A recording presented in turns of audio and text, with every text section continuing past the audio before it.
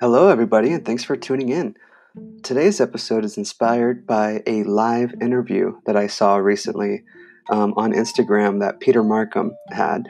And he gave his list, a personal curated list of his top 5 living directors. And I wanted to go ahead and introduce them to you.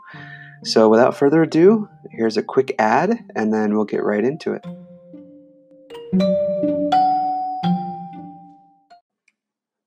Awesome. Okay, so starting off, first is Lynn Ramsey. She was the director for You Were Never Really Here and other films such as We Need to Talk About Kevin. Um,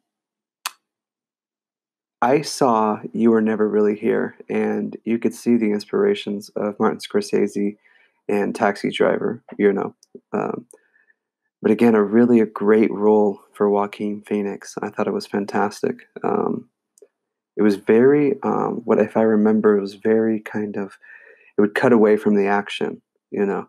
That was one thing I was kind of disappointed in. I wanted to see more of the brutality. But nonetheless, that was a specific choice, that was made to not show it. So, regardless if I want more or not, there was a choice. And so I like it. Um, Another director, number 2, I suppose, and I doubt these are in any sort of order. Um, and I'm sorry if I mispronounce any names as well. Not very good at names, but anyway. Number 2, Lucrecia Martel. Um, she did films La Ciénaga and The Headless Woman and Zama. Personally, I have never seen any of these films, and they are on my list now of films to watch because of this list anyway. And I'm wanting to mention them to you because, hey, why not? You watch them as well. Um, Number 3, in a list that doesn't matter in the numbers that they're ordered in, Barry Jenkins. And of course, he did Moonlight. He did If Beale Street Could Talk. And he also did a film called Medicine for Melancholy. Now, I saw Moonlight and If Beale Street Could Talk. And it's very clear that his theme, is very relationship driven. It's very interpersonal and it shows connectedness between humans. I really enjoy his view of humanity. I think even Peter mentioned that. He said he appreciates his view of the world in human relationships, for that matter. So another director he mentioned is Sofia Coppola. Now she did films Marie Antoinette, The Beguiled, I believe it's called, and Lost in Translation. Obviously, we know her dad, but she is also, a very talented director herself. So I would encourage you all to look at these films, and I'm encouraging myself as well because I have not seen any of her films. And so I'm along the ride with you guys in films that I need to catch up on. And last but not least of the top 5 living directors Peter mentioned is Michael Haneke, if I'm pronouncing that correctly.